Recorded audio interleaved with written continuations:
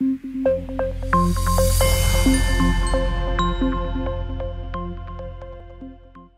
back to the series of videos from The Effect. Now we finally have come to it. We've come to the video where I admit that the title of the book, The Effect, is a lie.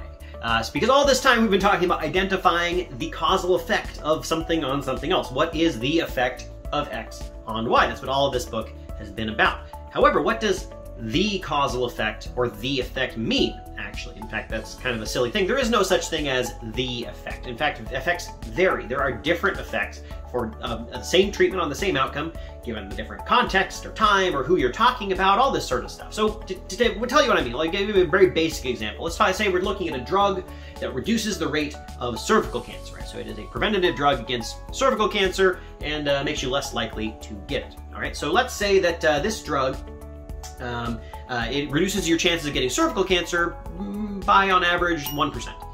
But what does that mean? Because that can't be true. I mean, I, for example, don't have a cervix, so it can't possibly do anything for me. So it can't possibly actually have an effect of reducing my rate of cervical cancer by 1%, because my rate of cervical cancer was, and would continue to be after the drug, 0%. Can't happen, right? So there's not really a single effect of this drug. It at least has one effect for people who have a cervix to have cervical cancer in, and a different effect for people who don't have a cervix at all.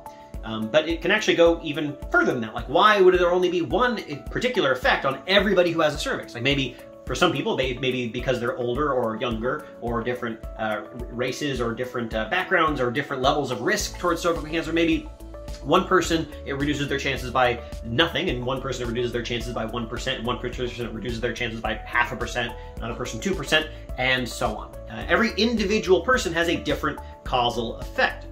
This is one of the things that makes social science and causal inference so difficult, perhaps more difficult than it is in the physical sciences, because we are chasing all these different effects. Every different treatment has a different effect for every different person. This is what's called heterogeneous treatment effects. When a treatment has different effects for different people, that is a heterogeneous treatment effect. It is different among the different people. And this is true pretty much everywhere. Every time, every effect, there's at least a little bit of heterogeneity in the effect. Now, sometimes we can ignore it, if we think that maybe it's not that different across different people. But sometimes we want to think about what exactly it means that we have this heterogeneity. And there are two things that we can really do about this heterogeneity. One of the things that we can try to do is try to estimate the full extent of the heterogeneity. I know that that pill for cervical cancer will have no effect on me, and maybe it'll have 1% effect for this person, and 2% for this person, and 0.5% for this person, and I can try to estimate all those values for each individual person. I can try to figure out who the 1% and who the 2% and who the 0.5% and who the 0% are, and describe that full distribution of the effect. And that would let me say something like, here is this pill's effect for you. If you've ever heard of personalized medicine, that's the kind of thing they are trying to do with that. Trying to get a particular causal effect for a particular person. Now, that is great, and we will talk a little bit about different ways that we can do that, but it's going to wait a minute. We're not going to really do a lot of those methods until we get way further into the videos with chapter 21. But also we can think about, well, okay, maybe we're not going to actually try to estimate each individual person's effect. We're just going to estimate a single value, but then we have to figure out, well, what does that value actually represent? Like, for example, if I said that the cervical cancer's average effect was, or the effect that I estimate was 1%, what does that mean? Is that 1% if I average out everybody's effects? Well, if that's true, then that's probably understating how well the drug can really do, because it's including all the me's for which the effect is 0, but you'd never give me that pill anyway, so who cares that my effect is 0? Or would we say, it's just the effect among people with a cervix? Well, even then, okay, well, is averaging out the effect for everybody with a cervix the thing that we want to do? Perhaps.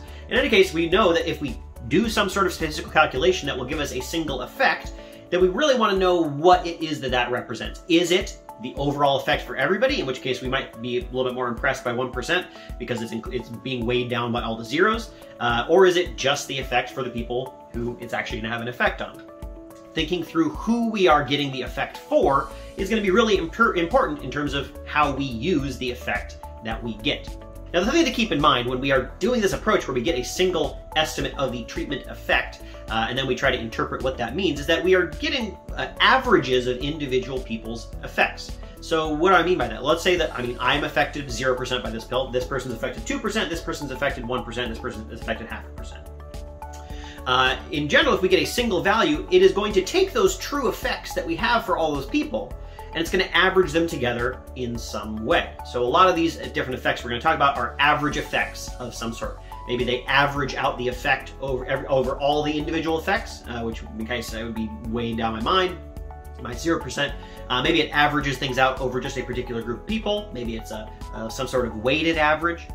And that's what we're really trying to do. We want to know what kind of average are we getting? Who are we getting the average effect for? Now, the kind of average effect that you might have heard of before is the average treatment effect. And it's the most simple and straightforward. And it is simply, what is the average effect among everybody? If we gave this treatment to everybody, what would the average effect on people be? Now, of course, this is leaving out that heterogeneity in the treatment effect. We're just getting one value, but still, knowing the average effect among everybody could be a very handy thing to know.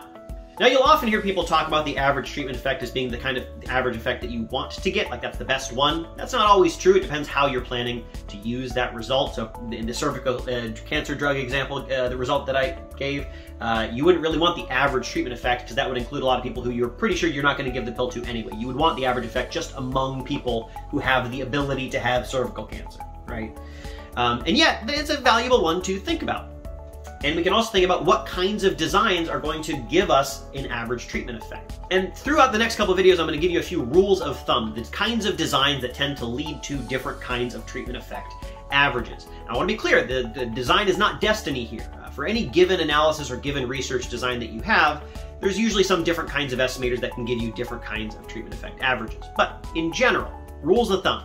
The rule of thumb for average treatment effects is if you have some sort of representative sample and you have full randomization of your treatment in that sample, some sort of randomized controlled trial, for example, then that will give you an average treatment effect. You can plausibly say that you've got some randomization and the group that you got randomization in is representative of the group that you want to generalize to. That is an average treatment effect. You're getting the average effect among that wider group, which makes the average treatment effect kind of difficult to come across, at least in its, without doing some sort of fancy estimator that is designed to get it. Because you're not really going to get it unless you have randomization in a representative group, which is hard to do. Even if you're running a randomized controlled trial, if that randomized controlled trial is of a selected group, then that will not be giving you the average treatment effect overall. This is something we get in a lot of randomized experiments. So for example, in psychology, they've done a lot of experiments that are trying to get at something about human psychology generally, but then they recruit only college students into their randomized experiment. So it's a randomized experiment, but we are only randomized within that particular group. And so that, because that is not a representative group of everybody, we will not necessarily be getting the average treatment effect among the human population. So that's where we're starting off. We have this idea that each individual person has their own treatment effect. It's not just one universal thing. Then we can think about what exactly we want to do with that. For some methods, you can attempt to get an individualized treatment effect for everybody. It's going to take us a while to get to those methods, but I'll eventually talk about some of them. But also, more generally, if we get something that just estimates a single effect, we can ask ourselves, what does that estimate actually represent? And you really should be asking this question because it affects what you can really do with your causal estimate.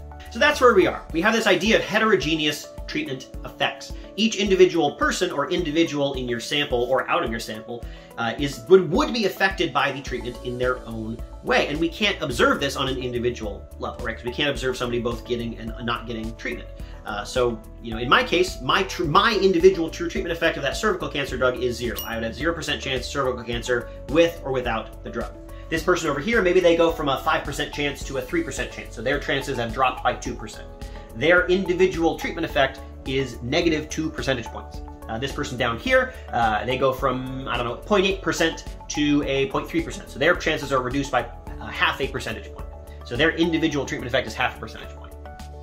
It'd be really difficult to estimate that directly because I cannot observe them in both cases, but I can say, well, I know that this particular method that I'm using gives us perhaps an average treatment effect, which averages out my effect with this person's effect with this person's effect, and I get an overall average, even if I can't observe any individual person's effect. As a rule of thumb, we can think about when we are likely to get an average treatment effect. It tends to come from designs where we have fully randomized treatment or some source of random variation in treatment, and when we just isolate that source of random variation, either from an experiment or something like that, we are looking at a group of people who are randomized in and out of treatment, and that group of people is representative of the wider population.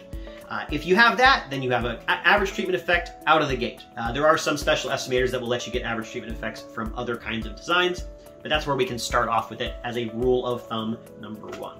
We'll talk about different kinds of treatment effect averages in the next couple of videos. Thank you.